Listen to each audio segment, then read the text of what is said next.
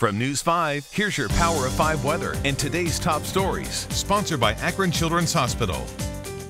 Hi there, everyone. Power 5 meteorologist Brian Shaw here. Mostly sunny skies for today. Temperatures in the mid-50s.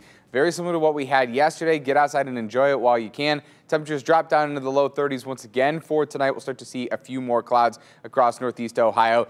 The warming trend is going to continue all the way through Christmas. Terrence Lee here with a look at your top stories on this Christmas Eve. Cleveland firefighters are investigating a deadly house fire on the city's west side. It started just after 9 this morning on Doris Avenue. One woman was injured after she jumped out of a second-story window.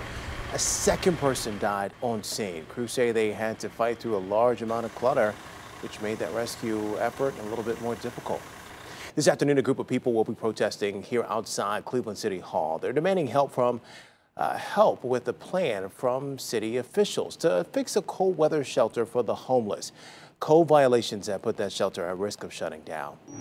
Canton is installing new technology to help police pinpoint where crimes are happening and who's responsible. This new system includes gunshot detectors, license plate readers, and cameras connected to Wi-Fi.